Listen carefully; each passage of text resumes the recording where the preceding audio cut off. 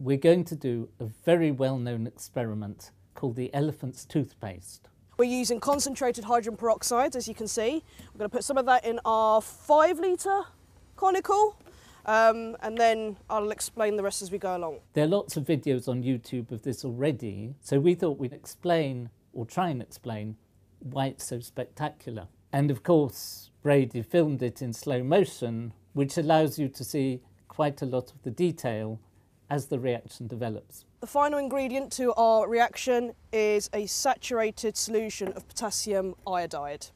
So this is what's going to make this reaction go.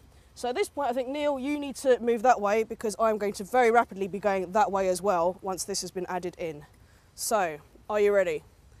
3, 2, 1.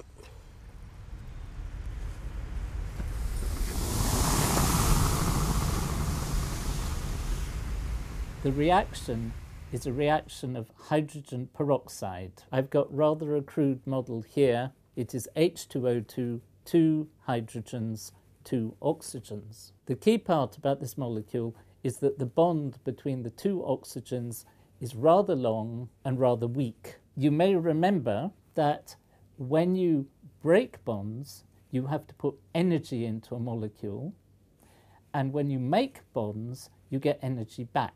The overall energy that you have from a reaction, that's whether heat comes out or you have to put heat in, depends on the balance between the energy needed to break the bonds and the energy needed to make them. So in this case, the reaction is overall that 2 molecules of H2O2 form 2 molecules of water and 1 molecule of O2. And O2, oxygen, has a double bond between the 2 oxygen atoms. So if you look at it overall, all you have done is to break 2 single bonds and make 1 double bond, because in both of them you have 4 OH bonds, 4 here and 4 here. Unusually, and the key to this reaction is that 2 single bonds need less energy to break them than you get back when you form 1 double bond. That is, the double bond is more than twice as strong as 2 single bonds. So you're breaking 2 single bonds between oxygen atoms, making 1 double bond between 2 oxygen atoms, and getting energy out. And this is what makes the reaction work.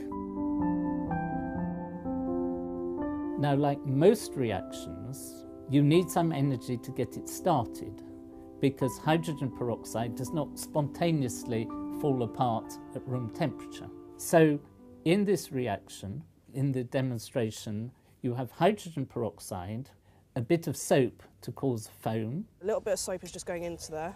Is that just like detergent, or? Yeah, just washing up liquid detergent, whatever you want to call it. Sometimes people put in a bit of colouring so it looks a bit more dramatic, the foam. And then you have to drop in a catalyst which reduces the amount of energy needed to break the first few bonds. Now, the final ingredient to our reaction is a saturated solution of potassium iodide. There's a choice of different catalysts you can use. Sam used potassium iodide. The potassium is not important, it's the iodide itself, which can lower the energy needed to break the OO bond. And because all molecules at room temperature have a certain amount of energy, with the catalyst, there is enough energy in the system to get the reaction started. 3, 2, 1.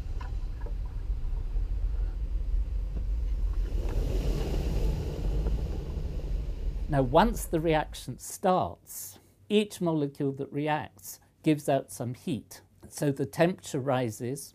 Chemical reactions go faster as the temperature rises, so more molecules react, more heat comes out, and you get a runaway process. So the reaction goes faster and faster and faster.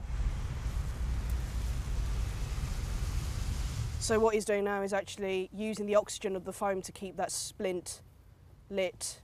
If you look at the reaction products, oxygen is a gas. So you've got a liquid that is producing a gas which has a much bigger volume than the liquid. And also, because the reaction mixture is heating up, you're also producing some steam. that's the vapour of water, though the volume of steam is probably much less than the volume of the gas. The material needs to expand because the gas is at room temperature, so it expands, and by having soapy solution you can make a foam so people can actually see the gas expanding.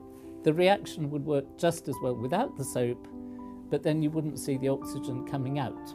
There is a second very important and totally physical aspect to this reaction, and that is that the reaction is done in a conical flask with sloping sides to a relatively small diameter neck. And you will see the same thing in many of the demonstrations on YouTube. So what happens is that as the foam rises, because the tube is getting narrower, the speed at which it goes up has to accelerate. And so it comes up with really quite a high speed and shoots up into the air.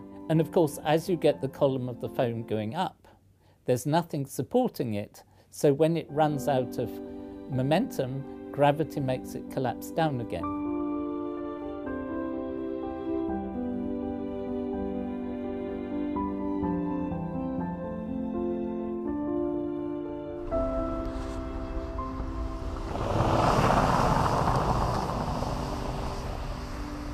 I was really excited to see the foam overcoming our little camera at the side. So now we can actually demonstrate that this conical flask is important, because Sam wanted to do the reaction in one of our big test tubes, our barking dog tubes, which have straight sides. She thought it'd be really spectacular.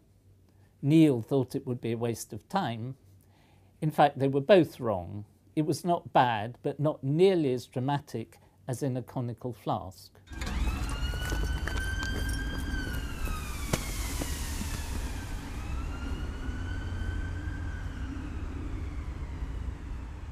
Wow. All right, you were right. Okay, you were right.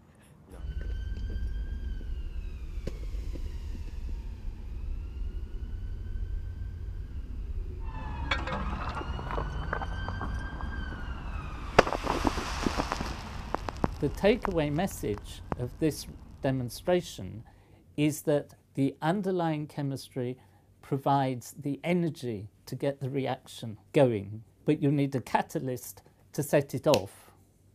And then the build-up of heat and the conical flask gets it to go with a real whoosh.